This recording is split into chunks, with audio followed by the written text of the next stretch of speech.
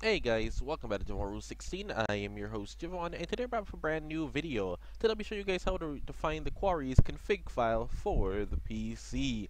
Now, unfortunately with the Quarry, it doesn't exactly run with Unreal Engine 4, so it doesn't have the same config as the Unreal Engine 4 games you normally see me test on the channel, which is a problem for the game, I'll tell you that much. Anyway, we're going to go into our C drive, our main folder, users, whatever you have your name as listed here, app data, local, and you're going to find it the same way though, the Quarry.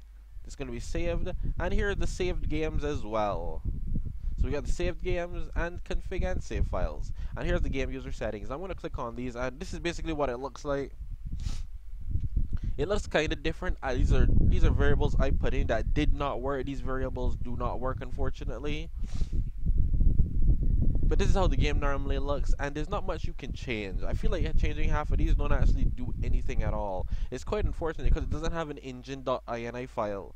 So you can't add in the extra things that you normally would put in. It's quite annoying, really. But that's it. Once again, I hope you guys enjoyed the video. Don't forget, please leave a like, comment, share, subscribe, and stick around for more epic content. You can reduce the resolution scaling by dropping it down to 50%, I believe. It definitely goes down a bit.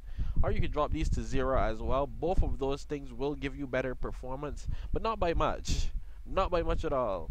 Anyway, I hope you guys enjoyed. Don't forget, please leave a like, comment, share, subscribe, and I'll see you guys next time.